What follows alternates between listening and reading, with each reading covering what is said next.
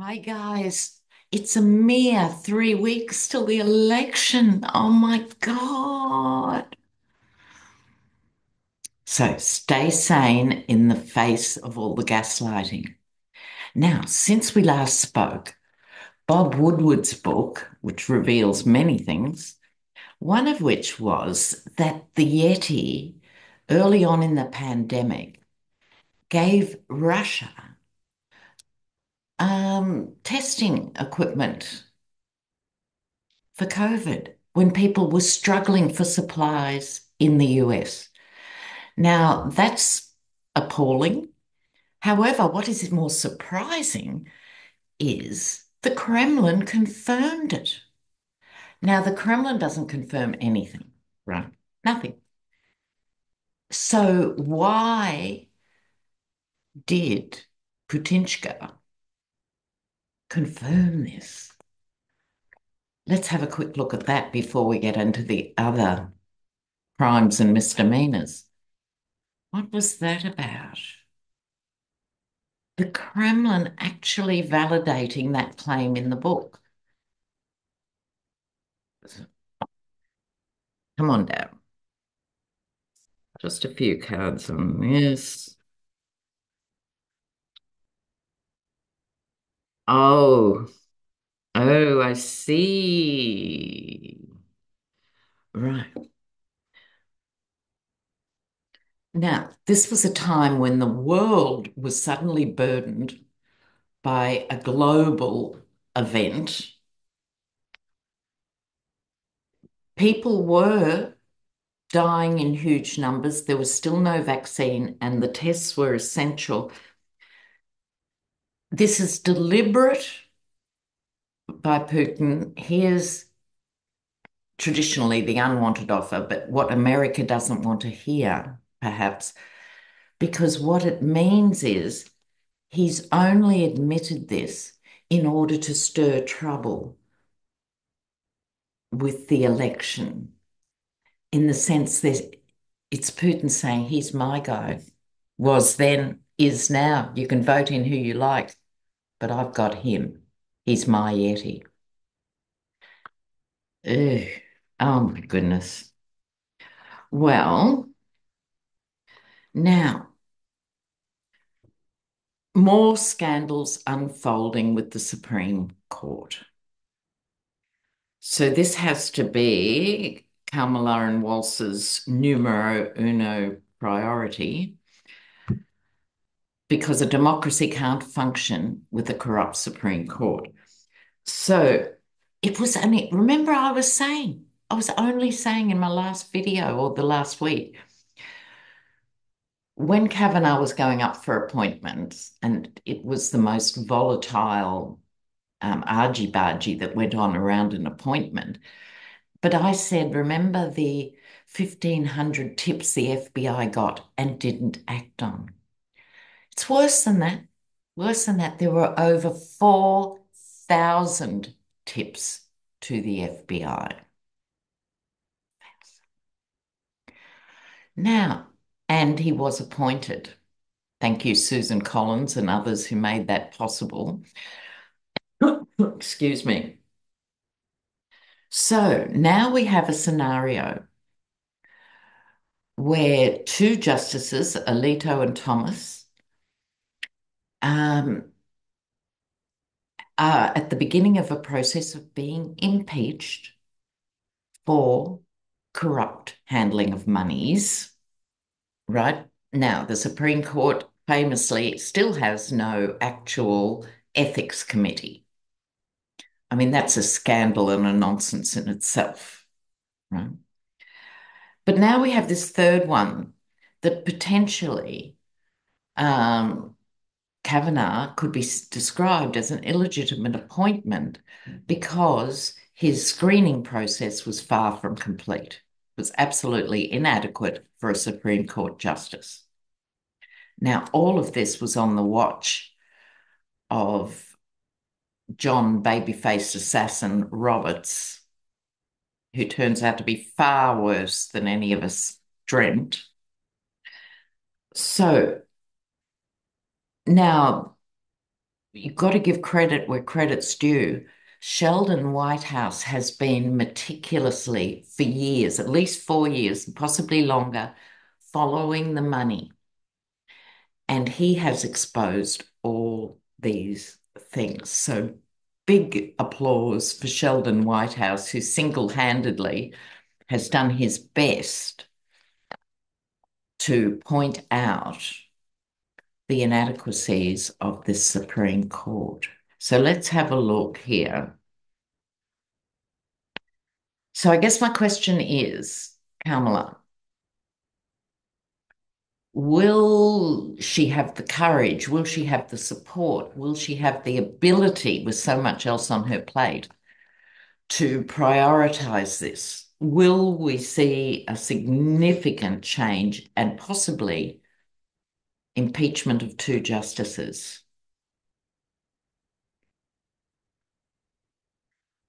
Let's have a look here. And don't forget, those impeachment proceedings with receipts, as everyone says these days, has already been submitted to Congress. And AOC and a couple of other Dems did this. They actually tabled this information about Alito and Thomas, knowing there wouldn't be time before the election for it to act, knowing they didn't have control of Congress. But they did it then, so it's in the pipeline. And so, should the gods be willing, it can go ahead. So let's have a look. Will we see significant shift in power at the Supreme Court? If they could get rid of three, replace them with three decent, sane people who maybe haven't committed a crime for the last 3 weeks, that might be the only criteria anymore. I mean, really? Will we see a change? Okay.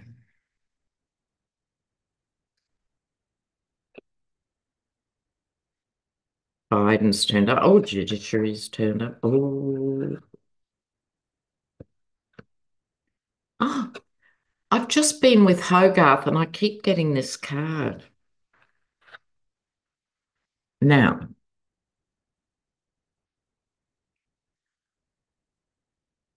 okay. So Biden's here. Biden is not a stupid man. He is aware of these contraventions of propriety and so forth. However, in that sense, he's run out of time as head of the party. He will be handing on the baton. Okay. So this is my Ruth Bader Ginsburg card. Just wish she'd retired a little earlier, but that be that as it may. See, bless. So that is happening. We're going to have to wait a while. This card is a bit like the hangman. It's a wait a while card. It won't be straightforward. Why? Because big money, King of Pentacles, is heavily invested, whether that's Opus Dei, Heritage Foundation, Federalist Society, all of the above, those Christo-fascist forces are propping up this court. However, outcome card, strength. And in this case, because it talks about inner strength, this is strength and will of the American judicial system, hopefully, which will be reinvigorated on the other side of a Kamala Tim victory. Okay, but there is the strength. They have to find the strength, or it doesn't matter what else they do politically. It's the end of the foundation of a democratic system. You can't have a commercial media, which everyone has everywhere in the world, a really under-resourced public education system, and not have an independent judiciary. Like it's too many pillars of democracy that have been pulled down. So this is essential, this is vital, and I think in her legal heart, she knows this. So she'll put the best people on it. Good. Phew. Hope so. Hope so. And Kamala, please, I've said it before, I'll say it again. Don't make your brother-in-law Attorney General or any big public post. I'm sure he has a legal contribution to make. Please don't go down that route. However, not every president seeks out Australian psychics before they make a move. So we'll see, but I'm just putting it on the record. Okay. So now, we should not be surprised. Trump's God Bless America Bibles printed in China. This is the sort of thing that his followers ignore over and over and over. You know, can you believe? Now, that wasn't my question. So coming back to the storms, and I don't think we've seen the last of the big destructive storms. Okay. Is it true? Can someone let me know? DeSantis isn't taking Kamala's calls. Would that be right? Meanwhile, in disinformation land that spread daily, spread and spewed by Vance, we'll come back to him too, the Yeti and Elon the muskrat.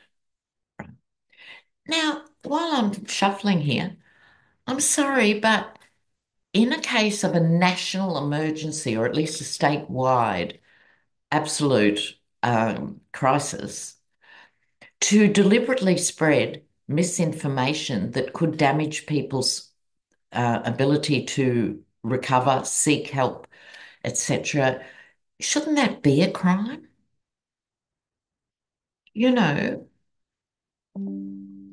if it was a mere mortal who put it out on social media saying, all the evacuation centres are closed or something when they were in fact open, I'm sure that is a criminal act in itself. Maybe, maybe not. Okay, so the muskrat. Yeah, he's been saying the Dems are diverting funds to fund millions of illegals, the usual nonsense. Um, but one of the things he did was, I'll give free internet to anyone who's affected by the hurricanes. Oh, and you think, oh, maybe he's not all bad or something, but you'd be wrong. You'd be so wrong. Why? Because it's free after you've paid your $400 Starlink starter kit. They're just shameless. They're just totally shameless. But in other good news, four of Tesla's top executives walked this week. Right, so let's look at Elon's hiring history here. So when he took over Twitter in order to, pull its guts out and kick it to the curb, he sacked an enormous number of people, including technical people, including legal people who were keeping a very good eye on hate speech and everything else. He got rid of those. The next incarnation, 6 months in, were the executives who were left or walked. Now the Tesla execs are walking. This would tell you he is a very bad boss. These are prestige jobs. And for people to walk out in numbers, in numbers. So I'm just going to ask, does the muskrat regret this embedding with Trump?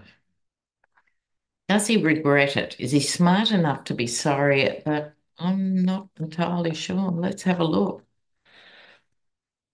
Elon.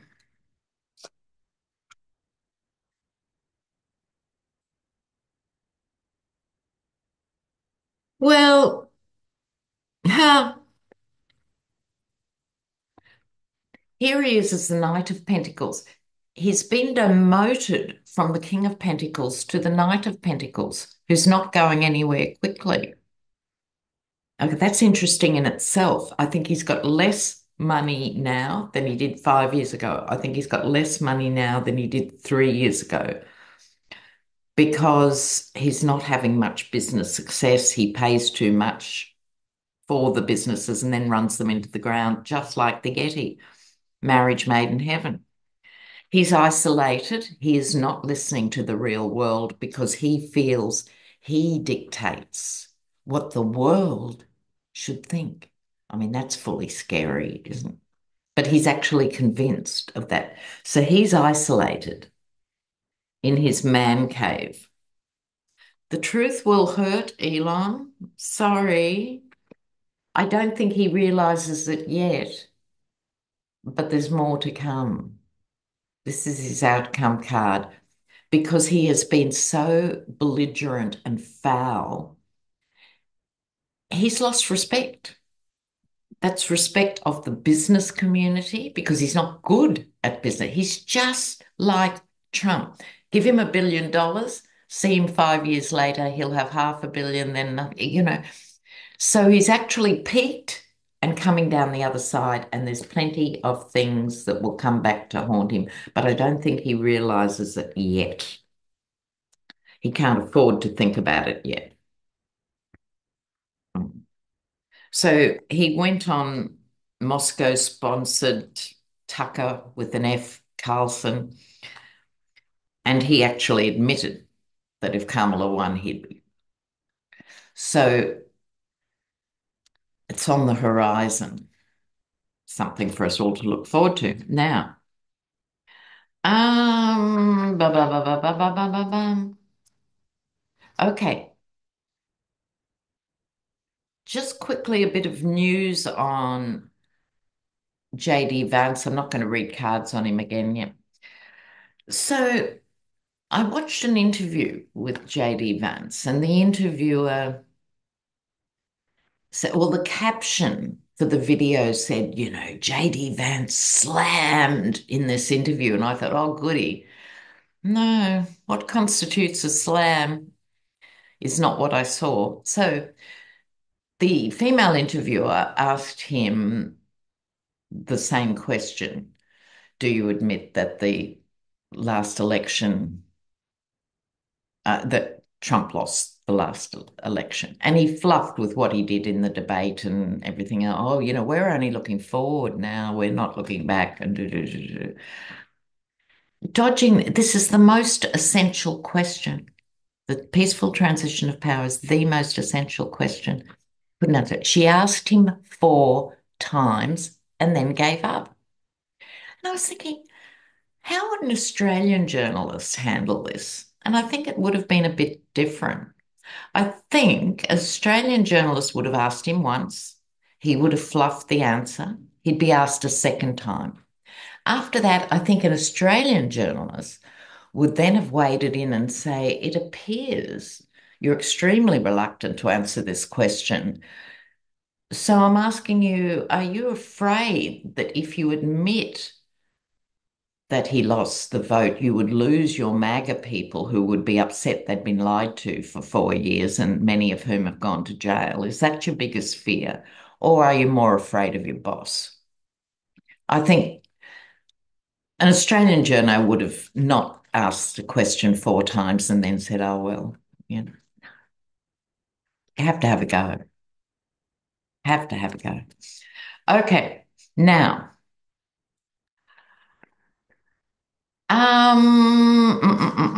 just give me a moment to check my notes. Oh, Devon Boring Nunes, who we'd all sort of tipped out of our brains, I think, because, you know, you've got to catch up with the latest 24 hours in crime. Now, he's been the CEO of Truth Social since 2021, and he's being investigated for misappropriation of company funds. Quelle surprise. So I guess my question is, was this Devon Nunes skimming what little cash flow Truth Social has? Because I think it only turns over 300,000 a year and its debts are 1.5 million or so. You know, the figures are not good from a real business's perspective. So my question is, did Devon Nunes skim it off the top for himself? Or was he caught doing it for the Yeti? Was he the mechanism that all the small mum and dad MAGA investors, put in over and over. So did he do it for the Yeti or did he do it for himself or was it a mix? I'll use the circus cards for Devon Nunes, right? Now, while I'm shuffling these, I digress. Trump is refusing to sign the standard documents every candidate signs before they enter the last phase of the election process. He's just refusing.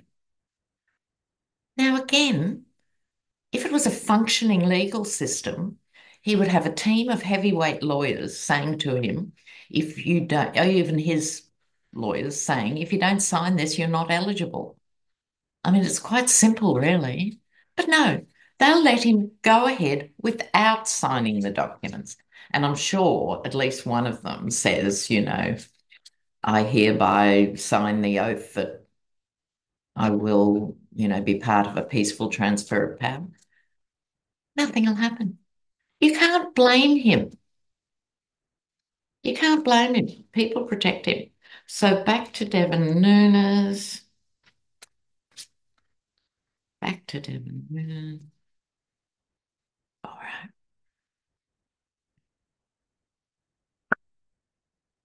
It's serious.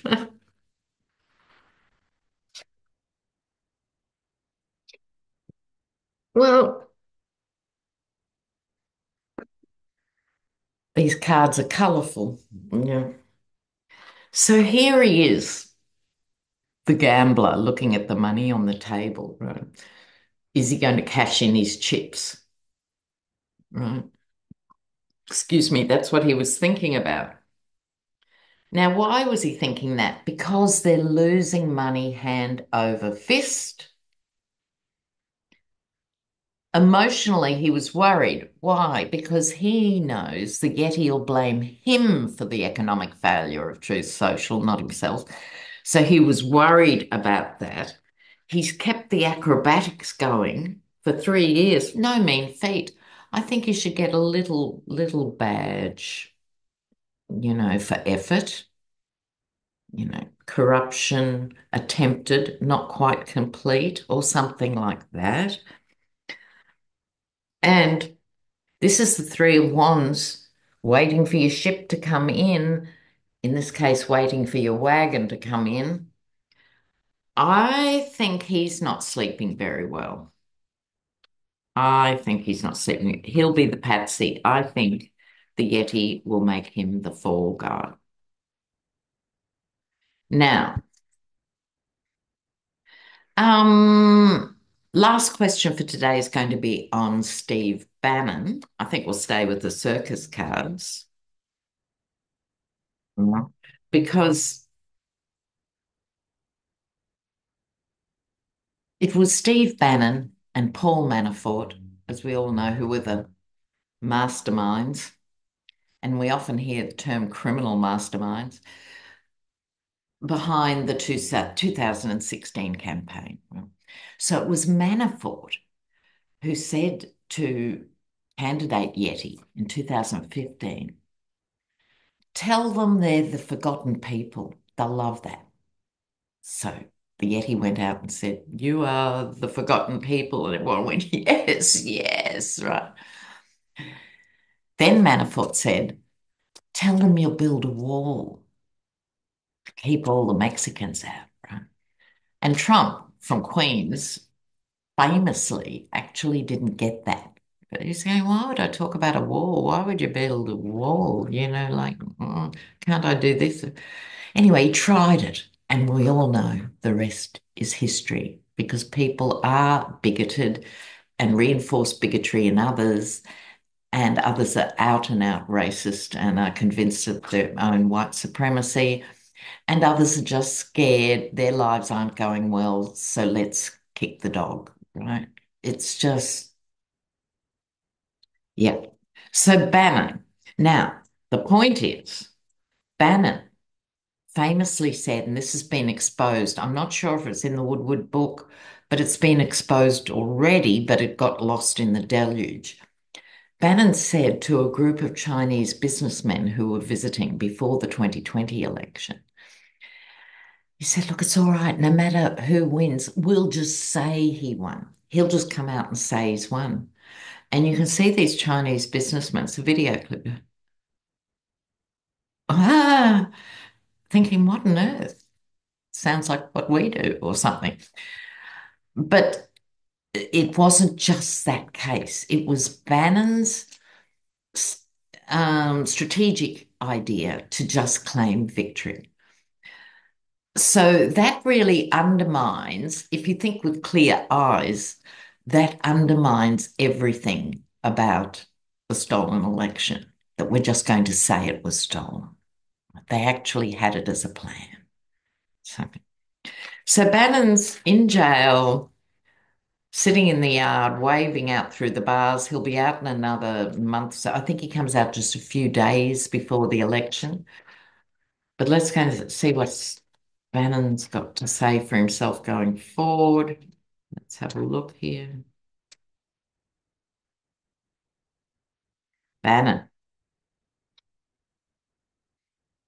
The reason I'm on YouTube is Steve Bannon, thanks to Kirsten Langston, but it's another story for another day. Okay, let's have a look what's happening to Bannon now.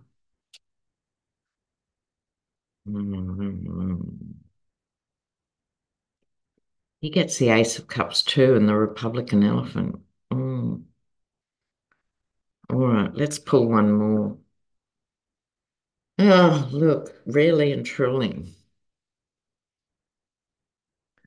What are circuses about? They're about illusions, right? The moon card can also be about mental health. From what I understand of Bannon's background, he was quite a smart guy, a bit obsessed with military history to be a normal 22-year-old, 28-year-old, 32-year-old, but now it's morphed into full-blown mental health issue for Steve Bannon too. The barking dogs. Woof, woof. He's not done yet. This is leading into the election. He's going to come out doing the equivalent of fight, fight, right? Ace of Cups, whipping up emotion, emotion being hatred and suspicion of anyone who doesn't look like you. Okay, so that's it. Now, he is far from a darling of the Republican Party, but he still has clout. He still has the strength of the old elephant. He still has the elephant memory of what people owe him. So even though the Yeti said, even when he had him in the White House, you look like a homeless guy, Steve, go and brush your hair and change your clothes. He's still got clout. But at the same time, his ideas, which are, go, we're just going to say it was stolen, still prevail and ultimately become the Ten of Wands burden for the Republicans. The elephant's sitting on its ass, right? Okay. So let's hope that's symbolism that they get pushback. All right, guys. So let me say, I've got a lot of collabs coming up and I'll let you know when they are, when I've got definite dates, but in the next few weeks.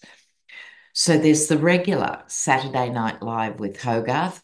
Lady G's in transit, but that's every Saturday night, 7 p.m. EST. But very soon I'll be doing a one-on-one, no cards with Andre the astrologer. We like to have a rave every couple of months. That's coming up soon.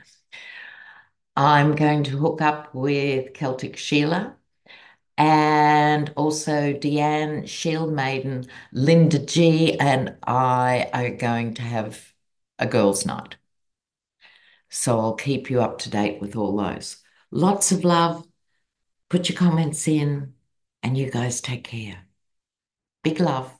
Mwah.